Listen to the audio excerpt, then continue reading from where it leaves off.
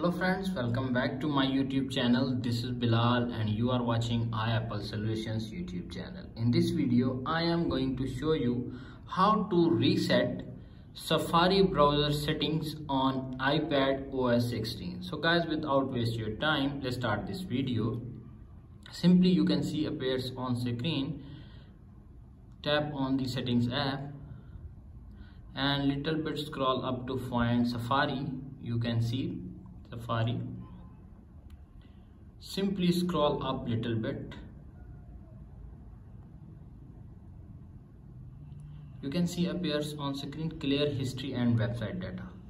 If you want to reset permanently or complete Safari settings, tap on advanced, tap on website. You can see appears on screen remove all website data. You can see appears on screen remove website data.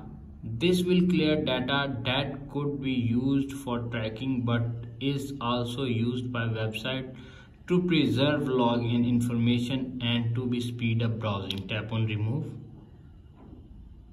Simply tap on go back to the Safari and tap on clear history and website data. Clearing history and data clearing will remove history, cookies and other browsing data. Tap on clear.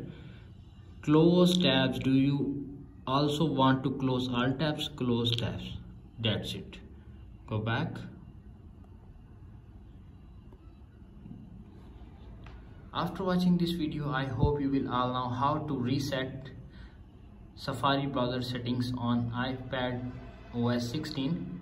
If video is helpful for you, please don't forget to share and subscribe to my YouTube channel. Thanks for watching.